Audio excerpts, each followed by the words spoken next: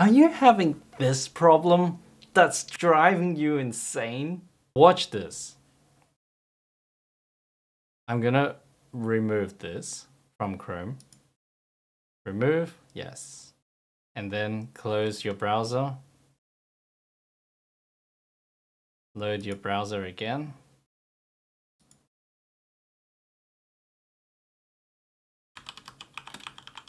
Look how fast it is now.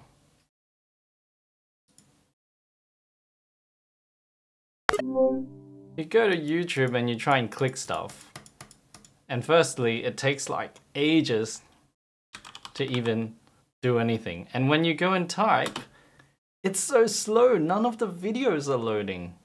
This is an ad blocker. It's designed to remove ads. But because sites like this rely on their ads, it's going to cause you a lot of issues, especially if you've got an ad blocker on the router end, like the Eero routers. Oh my gosh, look at my video. It's still loading. I've almost completed making this video. Watch this. I'm gonna remove this from Chrome.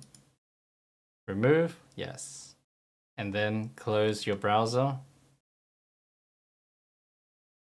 Load your browser again.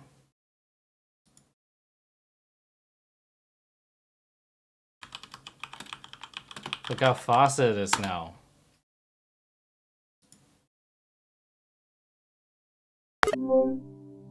I can also scan. Not only that, if I'm typing in the comments, it's a setup space telling you it collects data basically. So if you've got an ISP or a modem or a router that blocks the ads for you at the hardware end, then you might want to turn off your software ad blockers, because this particular ad block is just interfering with whatever I have on the other end.